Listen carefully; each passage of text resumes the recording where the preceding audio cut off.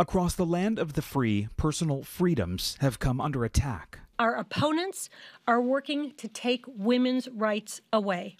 In June, the Supreme Court, for the first time in its history, rescinded legal rights by overturning Roe v. Wade. Justice Clarence Thomas writing in the landmark decision that other high court rulings could be next to fall. When Justice Clarence Thomas and the other justices said, if it's not written in the Constitution that you don't have that right, that should send shivers down the spine of anyone, conservative as well as progressive. House Democrats, frequently criticized for passive politics under the Biden administration, raced to put rights at risk up for a vote to codify into law, including abortion rights. The bill is passed.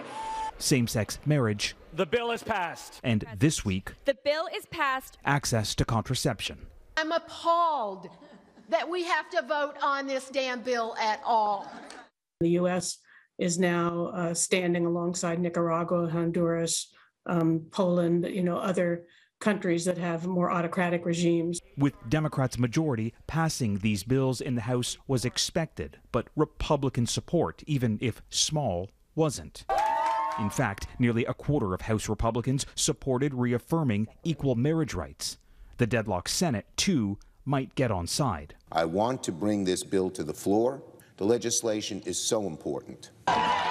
Polling shows the vast majority of Americans are supportive of these measures, but the High Court is now harder to predict. The court has been captured by a very extreme right-wing majority, and it just invites attention to the legitimacy of the court. Can the United States still be seen as a beacon of freedom, given the fact that it is now slowly starting to erode the rights of people? The American people and those people who study the Constitution and legal history don't know what this conservative cohort is going to do next because they're not following a logical path.